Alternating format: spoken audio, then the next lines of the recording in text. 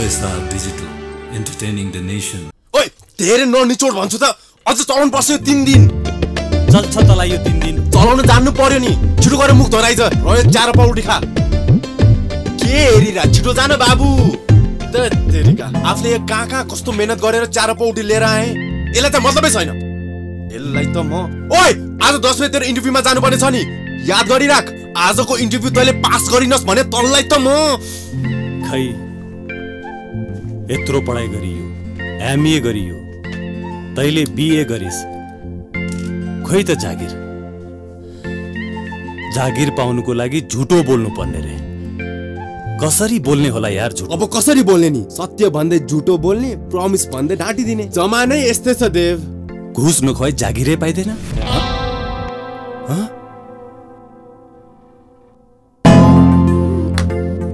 ए यहाँको ऐना खोइ त्यही ऐना बेचेर त यो 4 पौडी खान पाइराछस् नभए त बोकबोकै मर्तिस् त कसले किन्यो यार यो थोत्रो ऐना यो त पहिले फुटेको थियो सुन म किन्नेलाई काइयो बेचिदिन्छु अन्धोलाई ऐना बेचिदिन्छु थोतेलाई दाँत होइन टुथपेस्ट बेचिदिन्छु बुझिस मान्छे त ट्यालेन्टेड छु नि यार काम मात्र नपाएर हो नि नमस्ते साउजी बस्नुस् न म बस्नु आएको होइन तिमीले आज भाडा दिन्छु 3 गते भनेर ल्याएको होइन मलाई अगट्ट परेको छ अहिले चाहियो हेर्नुस् साउजी हामीले तपाईको पैसाको बन्दोबस्त गर्न सकेका छैनौं हामीहरु अफिस ठोकर खादैछौं कहीं पनि जागिर पाइएको छैन साउजी तपाईको यति ठूलो घरमा हामीलाई एउटा सानो कोठा दिनु भएको छ कहाँ कोठा मात्र हो र तिमीले रातभरि बत्ती चलाएको छौ ट्याङ्की भरिभरिका पानी सघाइदिएका छौ त्यो मात्र हो र मैले यी खासाबाट ल्याएर पर्दाहरू लगाइदिएको छु हुन्न मलाई त जे गरेर हुन्छ पैसा चाहिएछ खोइ ल्याऊ साउजी बिन्ती गर्छु केही समय दिनुस् हुन्न म केही पनि सुन्दिन म आज 3 गते हो तिमीले 3 गते दिन्छौ भनेको थियौ एकछिन 3 गते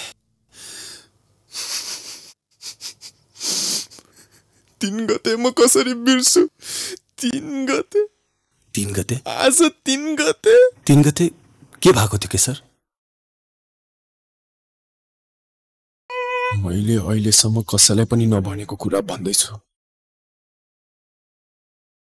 3 गते मेरो बहिनीको जन्मदिन 3 गते मेरो बहिनीको मात्र नभएर मेरो बुवा आमाको पनि जन्मदिन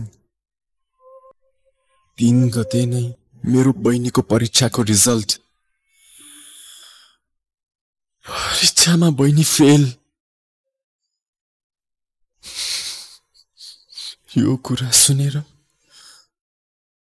बहिनीले सुसाइड गरिन्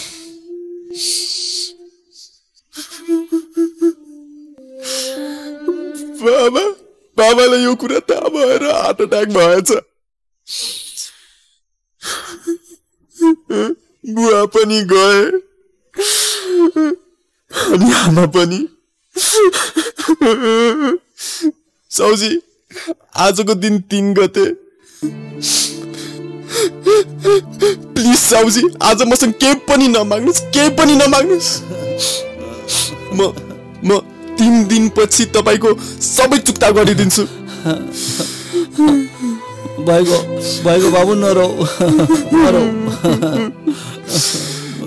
तर तिमीले 3 गते भनेको त 3 वर्षै भयो नि त नरौ ठिकै छ म 3 दिन पछाडि आउला है नरौ बस है बस ल हे तेरीका 3 गते के भएछ कस्तो भएछ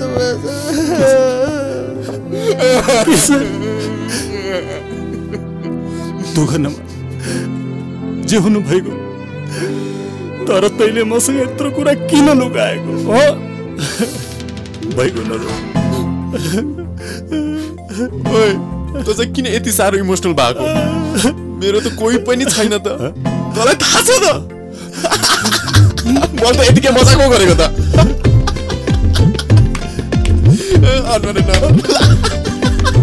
तैले यो राम्रो गरिनस् के सर हेर तैले सत्य कुरा भन्दाखेरि गाली खाइस हैन मैले झुटो बोल्ने प्रब्लम सल्भ यही सत्य बाटो हो साथी। देखिनस् कस्तो रोएर गयो त्यो, इमोसनल भएर क्या घुमाइदिए है। तेरो सत्यवादी कुराले आजको युगमा जिउन सकिँदैन, बुझिस्? ओइ साथी सुन त, त यति साह्रो इमानदार, सोझो, सत्यवादी जन्मिँदैदेखि बचाइ यति साह्रो डटुवा फटा जन्मिँदैदेखि होइन साथी, जन्मिनु भन्दा अघि, बुझिस्? ओइ छिटो गरेर ढिलो हुन्छ। केशर त्यो पैसा फर्काएपछि मन कति हल्का भयो हैन? Happy Valentine's day. प्रेम दिवसको उपलक्ष्यमा यो फुल ल्याउ त। तँलाई त्यो नानीले बचाए आज, बुझिस्? बाटो छोड्नुस्। तँलाई त म अब त्यो जागिर पनि तैँले पाइनेस् भने नि, ब्याग बोक्दिउ त्यहाँ पनि तेरो सत्यवादी बेउरा देखाइस् भने तँलाई त म त्यही। ओइ मेरो कुरा सुन, ओइ प्लिज हेल्प मी। यो अर्काको संस्कृतिको आडमा आफ्नै चेलीबेटीलाई जिस्क्याउनु राम्रो कुरा होइन। आफ्नो चेलीलाई पो जिस्काउनु हुँदैन त, अरूलाई त भइहाल्छ नि। दाइ मलाई घर पुर्याइदिनुस् न। उसलाई के को दुःख, हामी पुर्याइदिहाल्छौँ नि भ्यालेन्टाइन डे को दिनमा। आऊ न भैया। हेर भाइ, केटीको अगाडि हिरो भएको हेर्नुस् म राम्रो भन्दैछु। के गर्छ तै? तैँले न्यु खोजेको हामीलाई?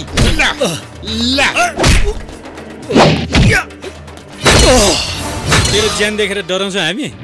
के हो साथी, यसले त मुखका कसर त बाह्रै भत्काए त हो। कस्तो घुरेर हेर, ए डरा न डरा। डराउनु पर्यो नि। चित्त बुझ्यो होइन तपाईँहरूको? मनमा शान्ति भयो? ल अब जानुस्। ठिक पर्यो। आन पछाडिबाट नान। हिरो बनाएको केटीको अगाडि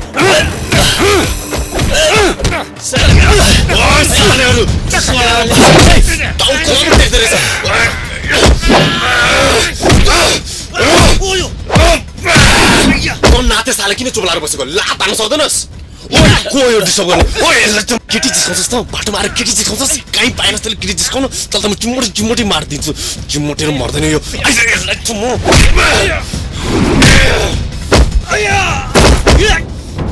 यो मान्छे हो कि पहाड हो?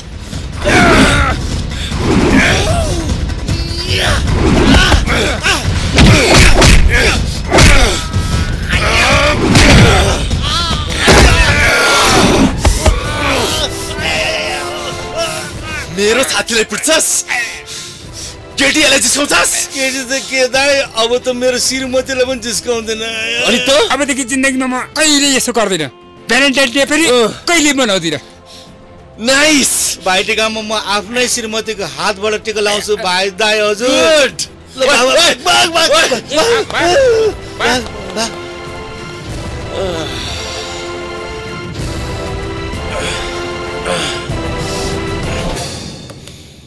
थ्याङ्क्स। सबैजना तपाईँ जस्तो भइदिएको भए हस् त म जान्छु है। ओके।